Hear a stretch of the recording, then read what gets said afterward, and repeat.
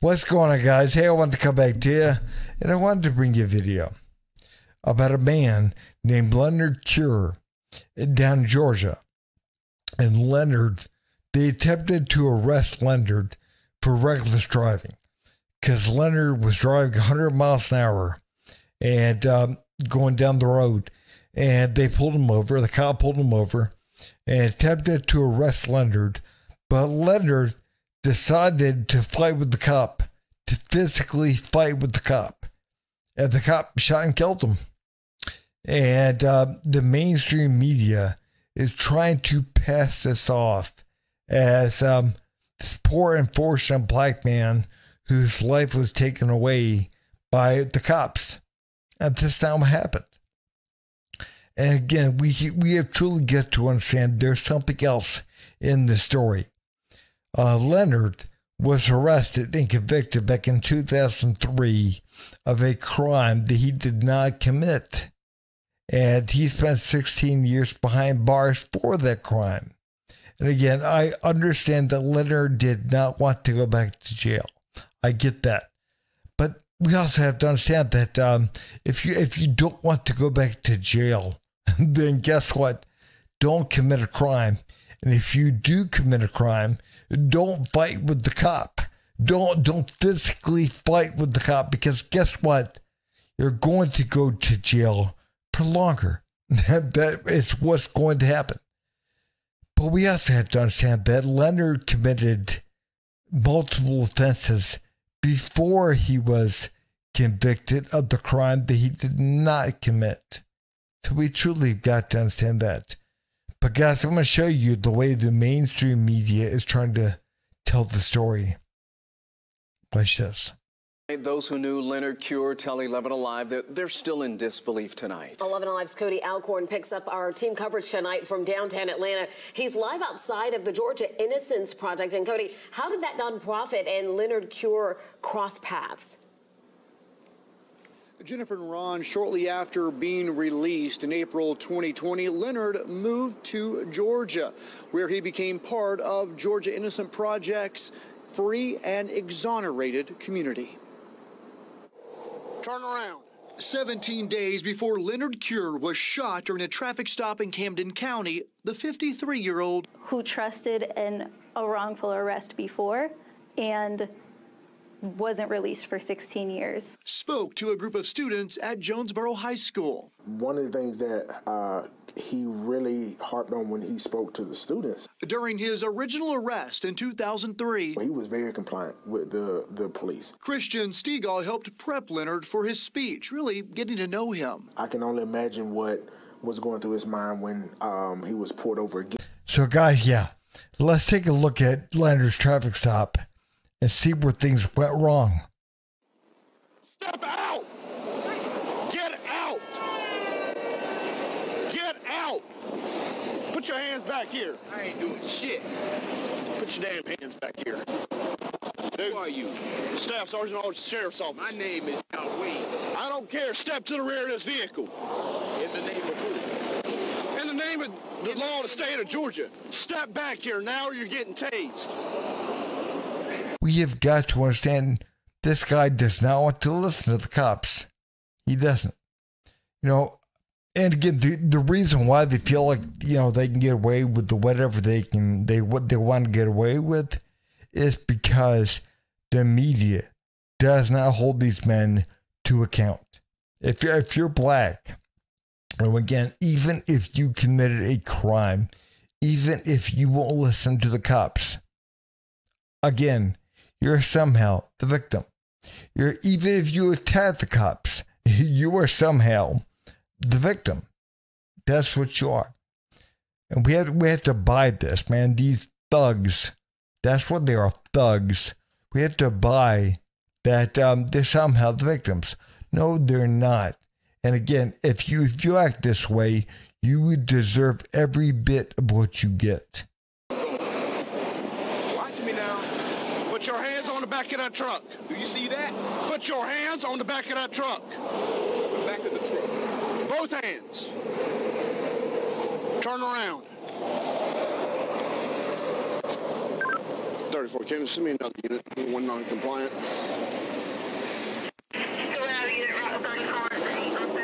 Your name is Officer who? Staff Sergeant Aldridge with the Camden County Sheriff's Office. Who county? Camden County. Put your hand behind your back. Do I have a warrant? Wait. No. Excuse me. Either put your hands behind your back or you're getting tased. I'm telling you that right now. Why am I getting tased? Because you are under arrest for speeding and reckless driving. I'm not driving. Nobody was hurt. How was I speeding? You passed me doing 100 miles an hour. Okay, so that's a speeding ticket, right? Sir, tickets in the state of Georgia are criminal offenses. I don't have a ticket in Georgia. You do now. Why? You passed me doing 100 miles an hour. Offense and what? Am I going?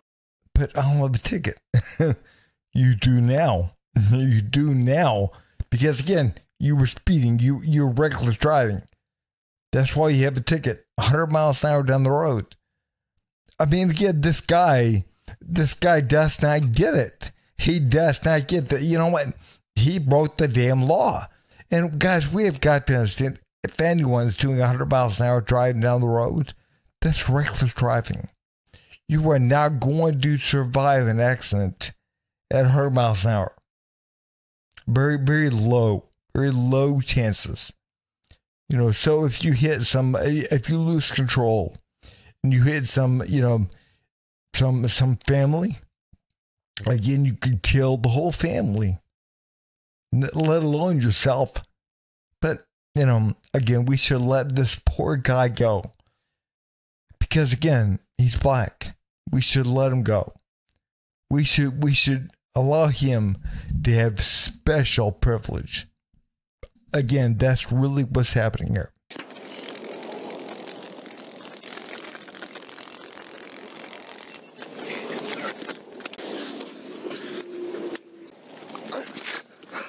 All right, guys, let's kind of recap for a second here. Leonard, he was pulled over by the cop because he was driving down the street going 100 miles an hour.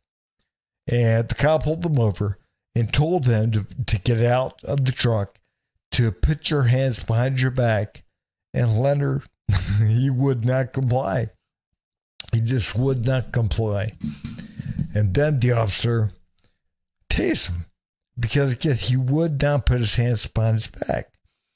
And Leonard attacked the officer, physically attacked the officer.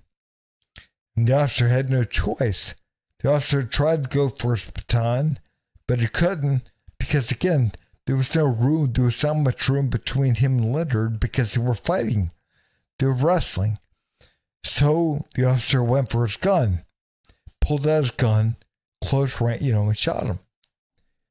And he had no choice. He had no choice in the matter. Leonard left the man with no choice.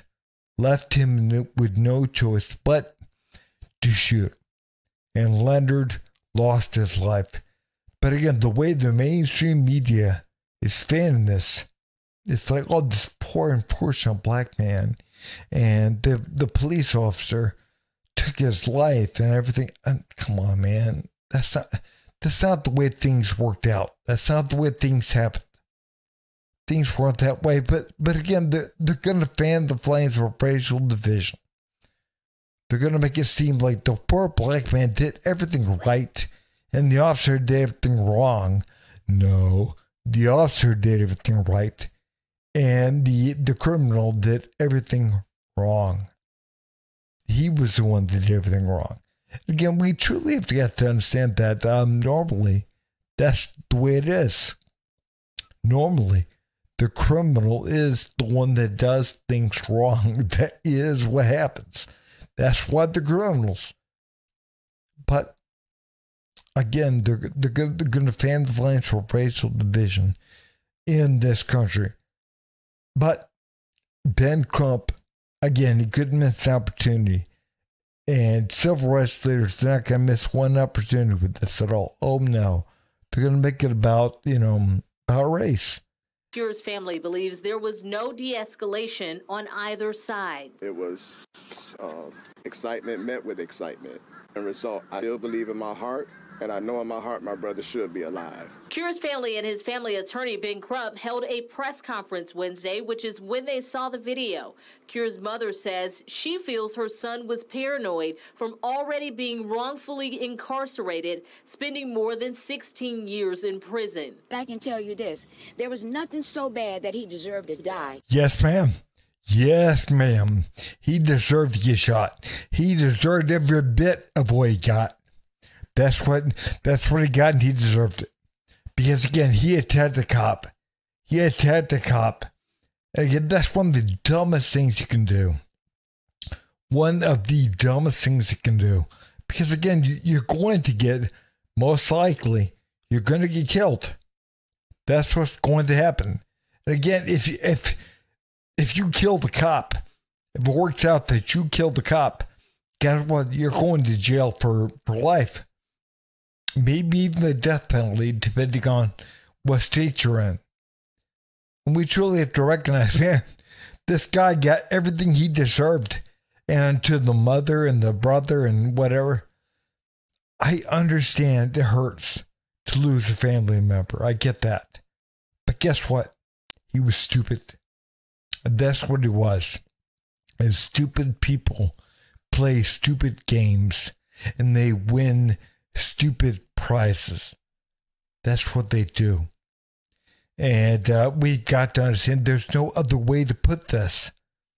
And if people truly believe that they shouldn't have gotten shot, they're stupid. They are truly stupid. Because again, there's no way the officer could have de-escalated the situation. No way. I mean, again, what's he going to do? Have a conversation with them? Is he going to sit down and have a cup of coffee and a conversation with the guy and tell the guy to, stop attacking him? Stop trying to kill him? Whatever. I mean, no, of course not. The guy is physically attacking you. There's nothing he could have done. And again, he's the one that allowed the situation to become the way it is. The officer was doing his job. Doing his job. Again, if the cop did anything wrong, anything at all wrong, and again, I'm not trying to critique the cop because I've never been a police officer, never. But, I mean, again, he gave the guy more chances probably than I would have given him. And again, I'm not a cop. I've never been a cop.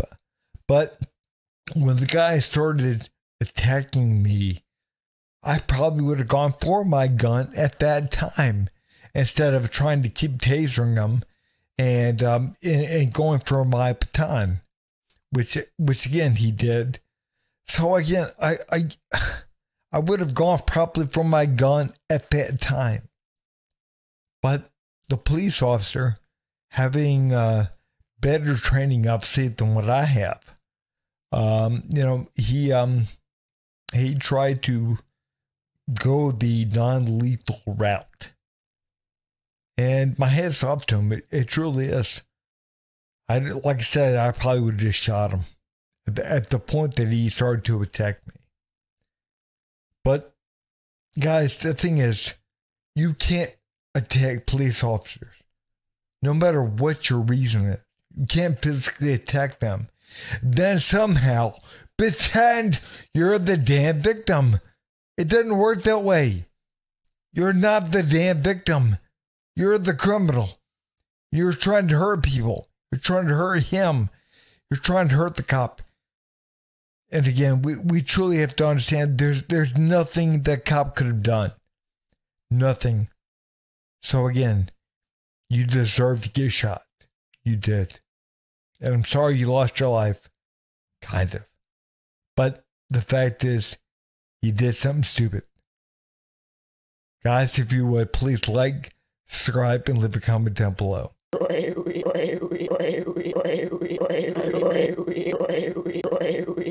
You son of a.